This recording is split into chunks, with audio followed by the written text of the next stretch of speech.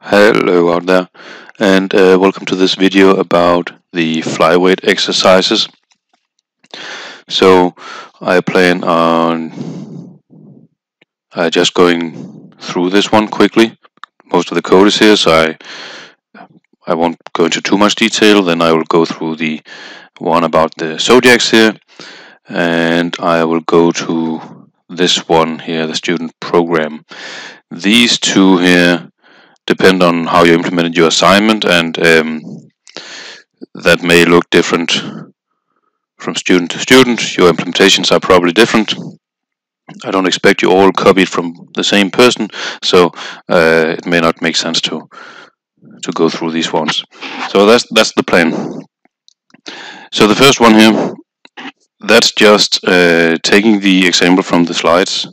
It should be sort of a tutorial to get you started. So I have that here. That was my zodiac second exercise. So I have this here. We have the UML diagram. So I have the tree interface here. You'll see that it has the bark color, leaf color, has leaves, and some areas where it's commonly found. Then I have the implementing classes, oak, birch, spruce. I have the spruce. Apparently it doesn't do much. Bark color, dark brown. Leaf color, spruce, it has green needles, so it doesn't have leaves. And then commonly found in areas, I don't know, I should probably go on Wikipedia to look this up. I'll just say this is Norway and Canada. Doesn't matter.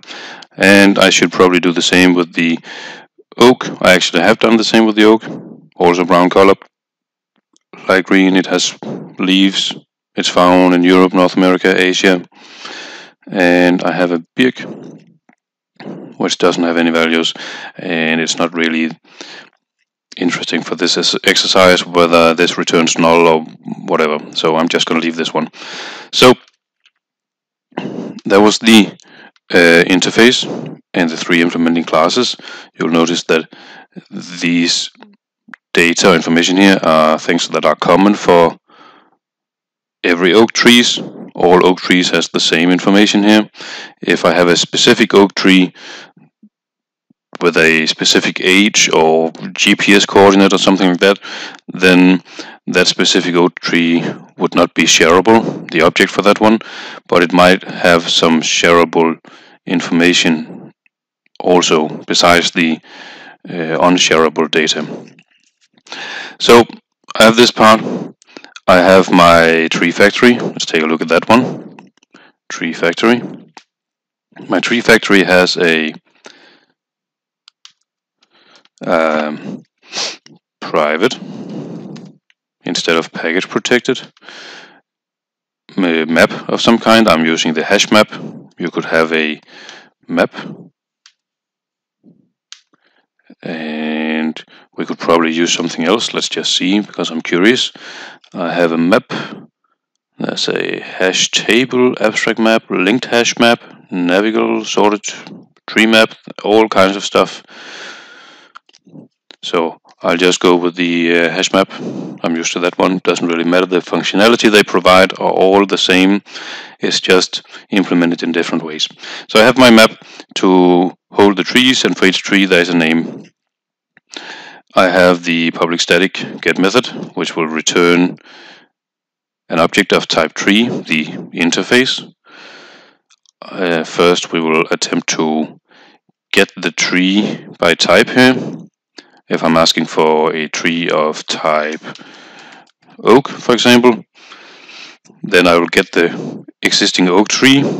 If there is no existing oak tree, then the tree here will be null, and so I need to construct an oak tree, and my tree factory needs to know how to do that.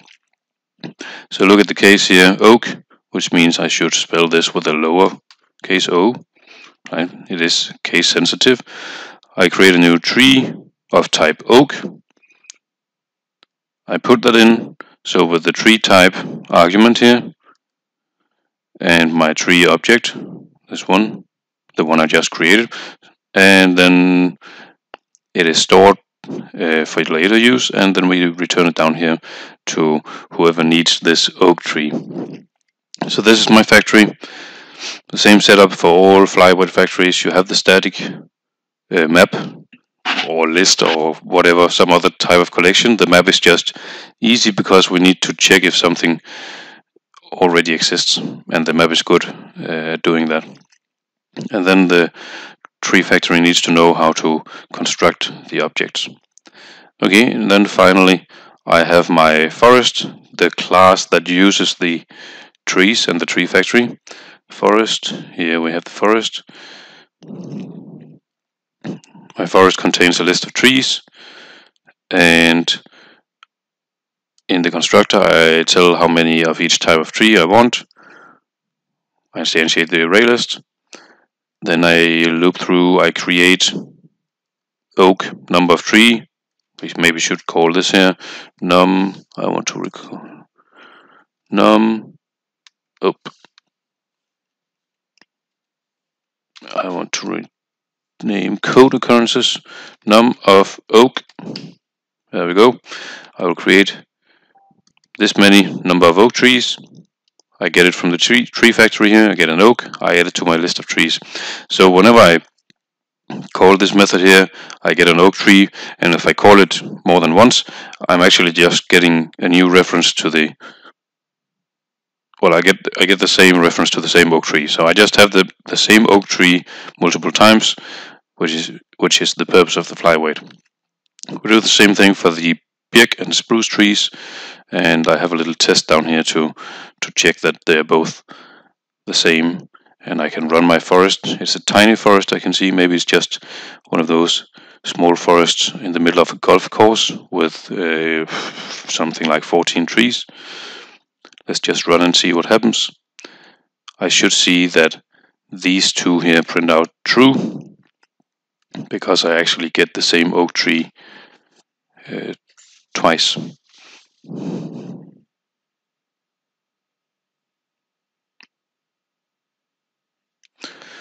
And we're just compiling. An output director didn't respond. Maybe I'll cut this out in the editing. Here we go. Compilation successful. Something looks strange. There we go. I get true both times. So the two oak trees I have, they are equal to each other. When I do the double equal sign, I'm comparing by memory location if it's object. When we do the equals, we compare using the equals method, and by default it's also using the memory location, so it is actually the same physical object in memory. So all is as expected. So that's the forest exercise. Let us move on to the next one, zodiac. I can already now see I will be doing part of it and not all of it. There is some repetition that doesn't really give any value. So let's see. I have the setup here. I have the zodiac. I have the zodiac factory, and I have the person. And there can be many persons, and they can have the same zodiac. If you are born within the same interval, you'll get the same zodiac. So I'm fairly certain that two students in the same class, they will have the same zodiac. Well, there are 12 zodiacs and usually 30 students in a class, so fairly certain is maybe understating it a bit. So let's take a look. I have already implemented the zodiac class. Here we have it. I have a zodiac class. It has a name, it has a start date and end date, and it might make sense to use an actual date class, but to make it slightly easier, so I don't want to fiddle around with the calendars and dates and all that kind of stuff, I just use a string, and I'm totally fine with that. I have get name, I have get an interval, which just creates the interval here, and then I have a string which prints out the name and the interval. So that is the Zodiac Zodiac class. I will create a Zodiac factory, and in here we need a private static map of the string and Zodiac, and I need to import it. Zodiacs, there we go, and it's equal to a new hash map. We'll use the hash map. Okay, I need a public static get Zodiac, and it returns a Zodiac by string Zodiac name, and we will do the same thing as I did in the tree factory. I will first look up the Zodiac. So we say, I'll just return null down here because the red underlining stuff annoys me. So Zodiac set is equal to Zodiac's get by Zodiac name. Okay, and maybe it already exists and I can just return that. Maybe it does not exist and I need to check for that. If set equals null, then we need to create it. So you could do the switch. That seems to be the easiest. Zodiac name, and I say case. I don't even remember where do we start. I'll look it up here. Assign Aries, case Aries. Set equals new Zodiac with the name of Aries and a start date and an end date. And let me look that up. Start date March 21st. End date April 19th. April 19th. Come on. 19th. Yep.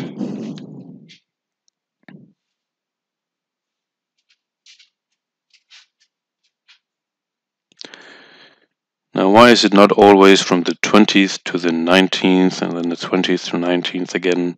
Why does it vary like this? Strange stuff. We'll do another one. Case next. What's after the Aries? We have Taurus. New Taurus. This is probably from April 20th,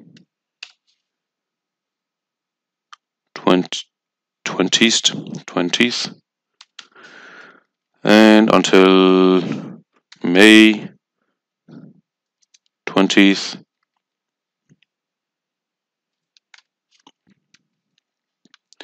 Yep, and let's do a third one. I'm sure you can see the pattern now. We'll just do the Gemini, and here we have a Gemini, and that's probably from May 20th until June 20. May 21st. 21st, June 20. Okay, right. Obviously, I should have the other Zodiac creation down here. Right. Well, that seems less interesting. So, I have the factory. I have the Zodiac.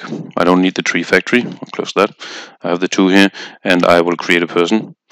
And I have my person class. Java person, and my person has a zodiac, private zodiac, and private name, string name, and that seems to be it. We have a constructor. We have a constructor. We have, that was not what I wanted. I don't want string zodiac name, and I'll get back to that. I need a getter for the two and a, oops, what did I open here?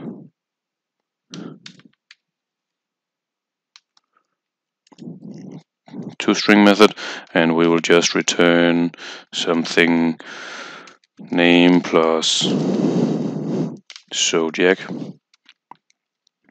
And then up here, I don't want I want to use the zodiac factory, and I want to get zodiac by zodiac name. There we go. Okay, that should be all. Maybe I'll just test zodiac.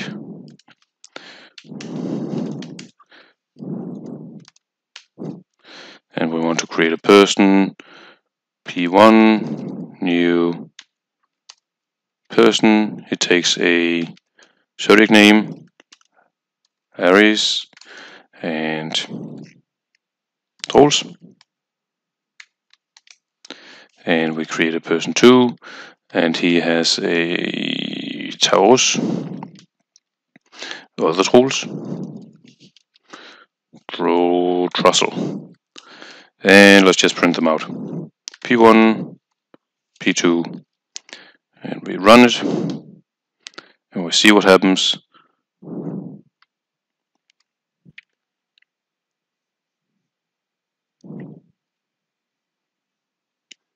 And I print out Troels, Aries. Okay, I misspelled something in here. Aries, doesn't matter. And there's a range, March until, and that's probably okay. Right, so this seems to work. I should be reusing existing zodiacs, which I am currently not, because I also need to do this here, zodiacs, put zodiac name and set. Okay, so now I store it for later use. That was very embarrassing. Good thing we caught that. Okay, that's probably it. So let us switch to the student program thing. I will create a new exercise package here. Exercise, well, it's not really exercise 3, but that's okay. Third exercise, I guess, we'll do this one. Implement the flyweight design pattern as shown in the diagram below. An example of yada yada. Okay, so I need an abstract class of education. You see, I start with this one because it's not relying on anything, it's not depending on anything. All arrows points towards it, so I can create this one first without having any problems in my program. And that's why we start.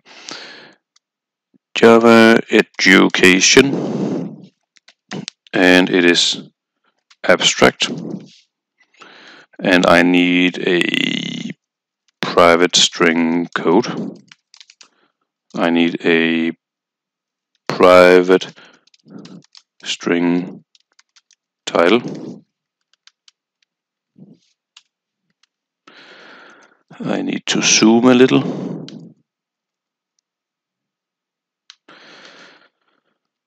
And we have a constructor for both of them. And I have a getter for both of them, and I have a toString method, and we say, I don't know, title plus code. Okay, let us then create the programming school classes. I'll do the school first. New school extends education.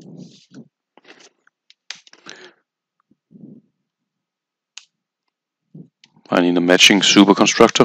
Constructor matching the super. That's probably okay. I need a type.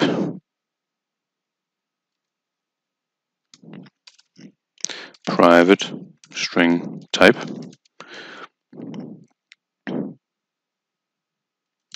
I need a constructor that also takes a string type. We say this type was type.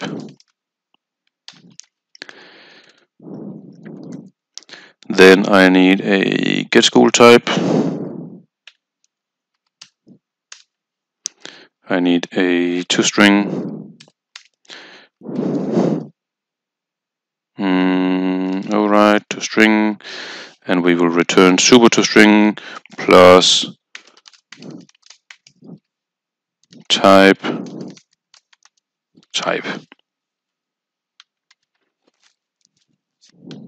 That's probably okay. That should be it for the school. I need a program. It has a private string head of program. There's a constructor.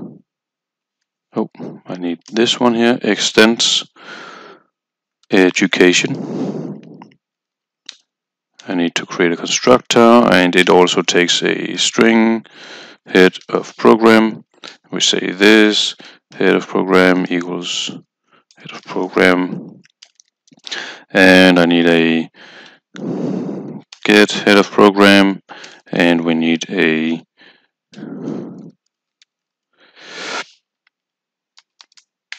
toString method.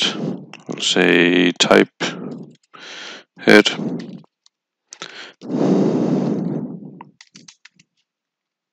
Head of program. Okay, so now I have this part. Right. We'll do the factory. General class education factory. We need a private static hash map, and it is of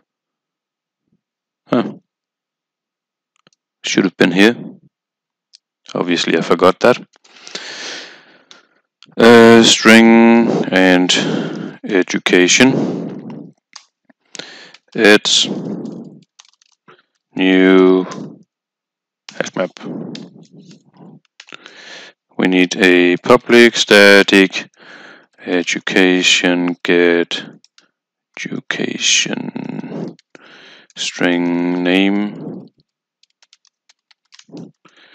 Okay, I do the usual thing here. We have an education new. No, I want to get it from here. Name. It might be null. In case it's not, we just return it. If it is null, I need to create a new one. So I do my switch. We switch on the name. We say case ICT. It equals new program, and this one takes a code. That could be ICT. ICT takes title. ICT engineering. We've actually changed our name to software technology engineering, I think, something like that. And a header program, and Torben, that's a long time ago, will do an she's the head of program at the current time when doing this video. We will have another case, let's say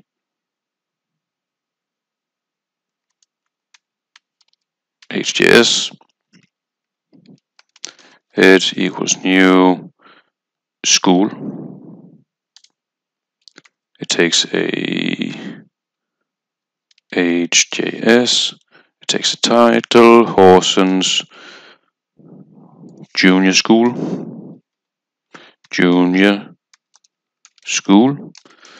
and a type, it is of type elementary school.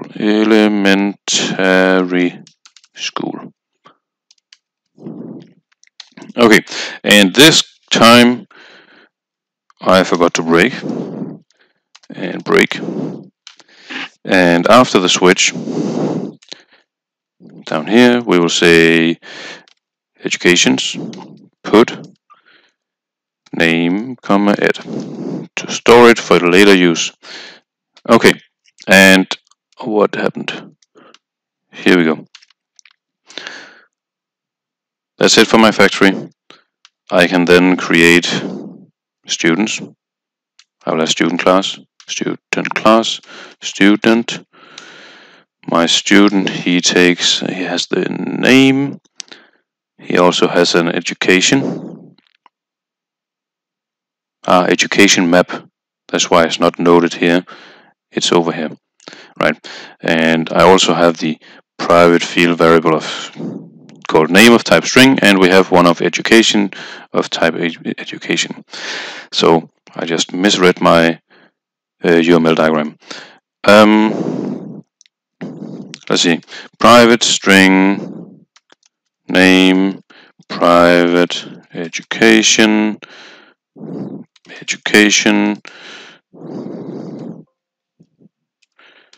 I need a constructor, string education name, and we say education is equal to, we get it from the factory, education factory, get education name. Yes. There is also the usual method about get name, and one about get education as to string, and we'll just leave these. I need the to string. Override to string. We will return name plus education,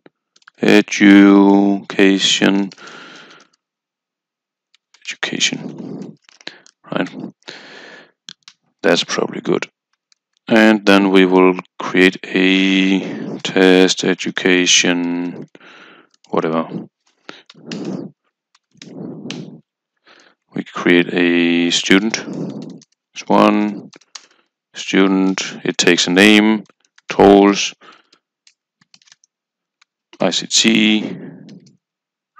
Maybe I should call this argument education code. I'll do that next time. We create another student. There's two. Other tools, ICT, HJS. We print out this one, this two. We run it just to check that this actually prints out something meaningful. Fantastic. I could do this test here just to be curious. I could say I want a getter, go away, getter for the education, because then I could say I want another student, 3 third tools of ICT, and then we say we print out S1 get education, S3 get education, and obviously If my reusage works, then we should print out true, because I'm using the same object, and I get true. So I think that concludes this exercise. There's nothing more to do in it, and I'm going to stop the video here. Thanks for watching.